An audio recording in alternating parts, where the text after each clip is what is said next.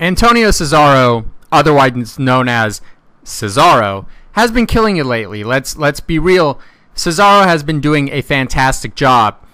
Ever since Tyson Kidd got injured, Cesaro's been getting this push, and it's weird to me because the guy has one of the worst theme songs in WWE / WWF history. / WWF history. I don't think there even were theme songs back then.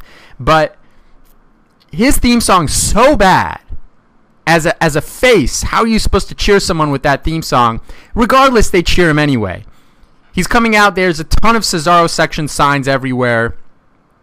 He's come up with a new catchphrase where he goes on and on and on and on, and the crowd loves it. The crowd eats it up. It's a lot like the what chant. It's a lot like the yes chant. It's something that allows the crowd to interact and chant along.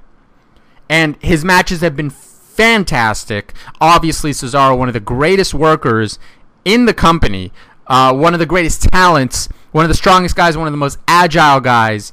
But the question is, can Cesaro take this push and make it relevant? Because Cesaro has been given many pushes before.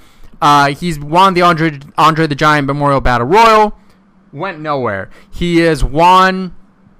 He didn't win it. He had Paul Heyman and his manager. Didn't go anywhere. He was part of the Real Americans. Didn't go anywhere.